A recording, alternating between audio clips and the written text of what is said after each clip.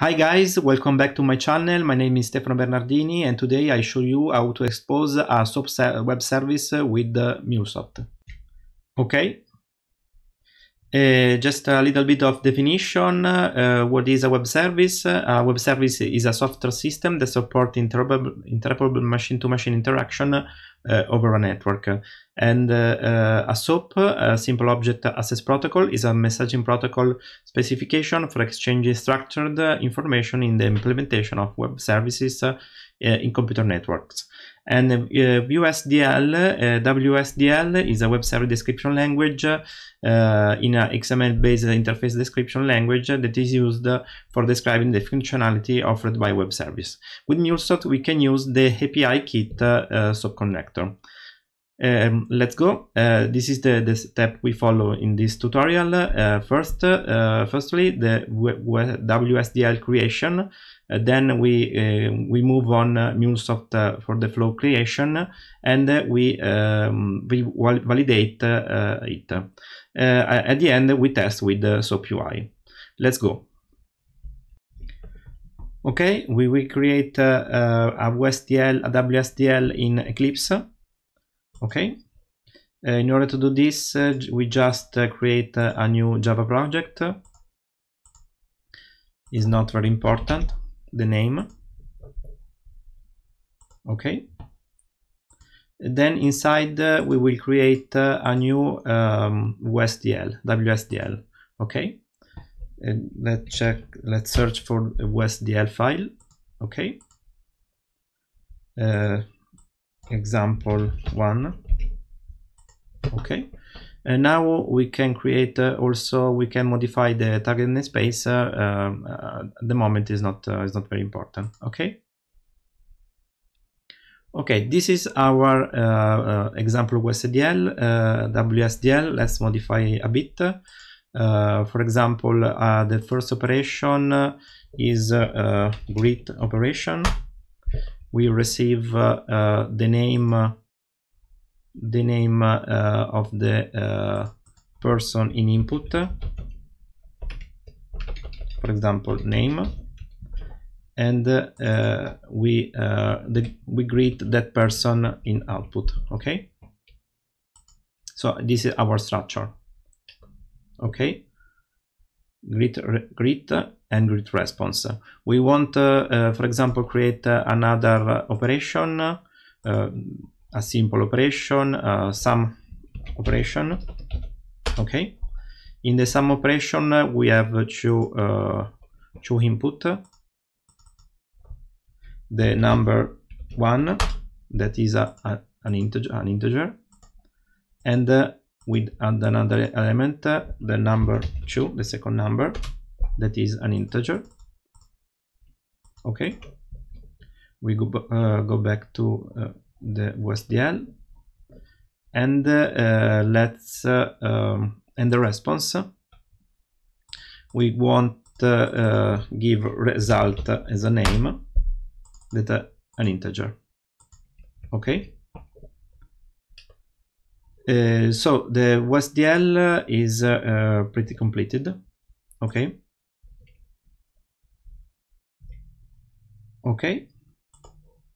let's generate a binding content. Overwrite. Okay, let's save. Okay, our WSDL is ready. Let's copy and paste to a new file. Alexa, stop. Alexa, want to stop? Please stop, Alexa.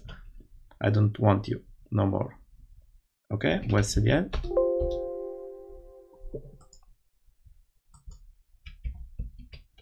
Okay, this is example 1 WSDL. Okay,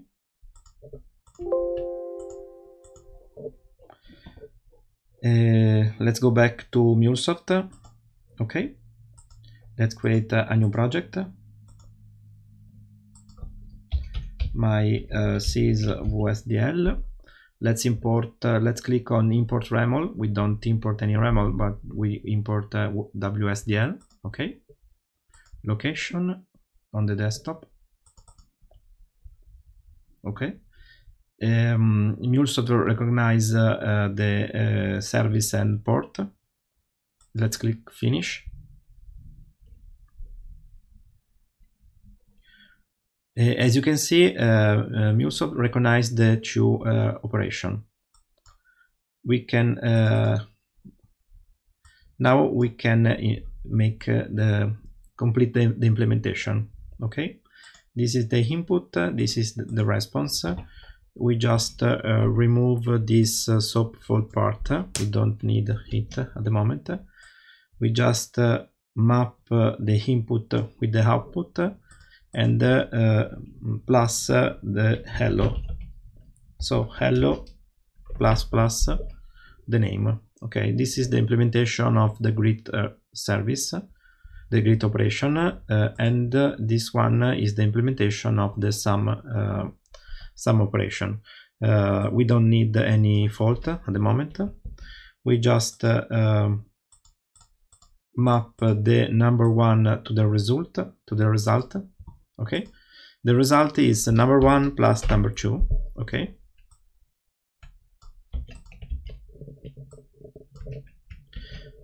and so even the second implementation is ready.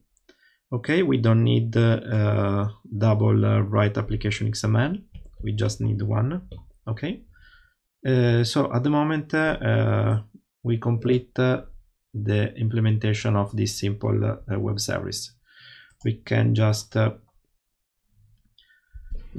run. Okay, let's check the endpoint of our service. This is the URI. Our service is on port 8081. Okay, let's check if everything is okay. We can also open SoapUI in order to test our service. Okay, we open a new SOAP project.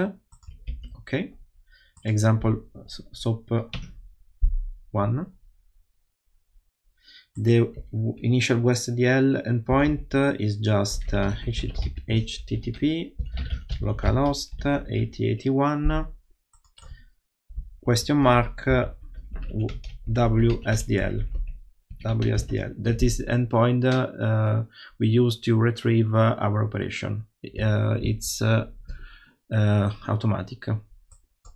Okay, let's check if everything is okay. Okay.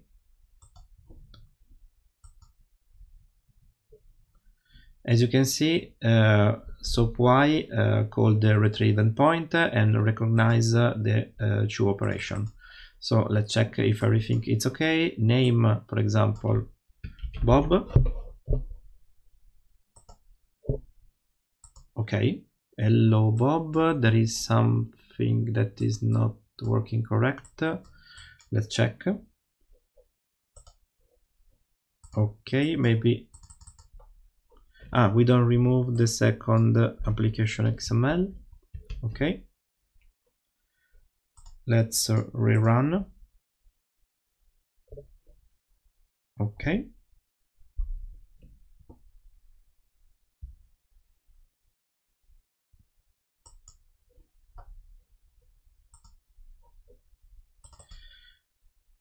in the meanwhile, let's okay, the number one is 3, the number 2 is 4. So at the end, the response in the rest will be a 7, I think. Okay, we almost complete.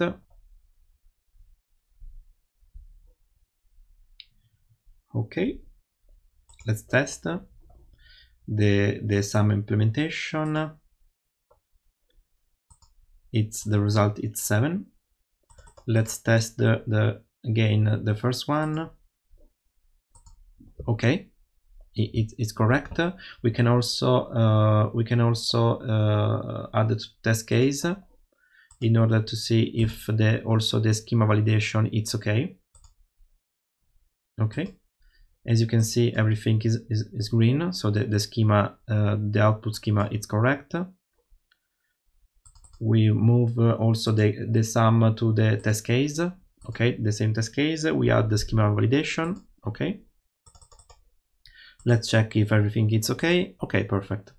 So even the sum is correct. So if we modify, it's okay. There is one thing I want to modify. For example, I want to add a new number here in order to understand if I can break something. Okay. As you can see, if I add another tag, they don't break anything. This is because at the moment the MuleSoft don't insert any validation. Okay, in order to insert a validation, an inbound validation, we have to move back to MuleSoft. Okay, let's stop. Let's modify this APIKit configuration. We just enable this inbound validation. Okay, so if we enable this validation, okay, we run again the service. Okay,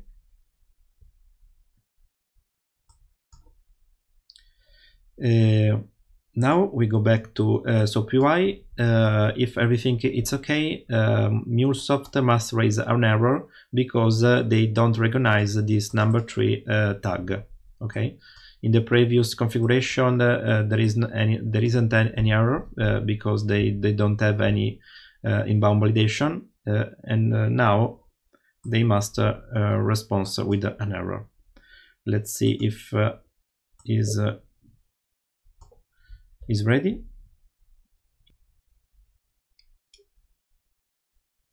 Okay, let's rerun. Okay, as you can see, there is an error. Okay, number 3 was not found, so the validation is perfect. We just remove this new tag, and the service responds back correctly. If we add new fields in position number 3, there is an error. Okay, perfect. In this tutorial, you have learned how to create a WSDL, how to expose a web service with MuleSoft, how to add inbound validation, and how to test with the SoapUI. In the next tutorial, you will see some security aspects, including basic authentication. Bye!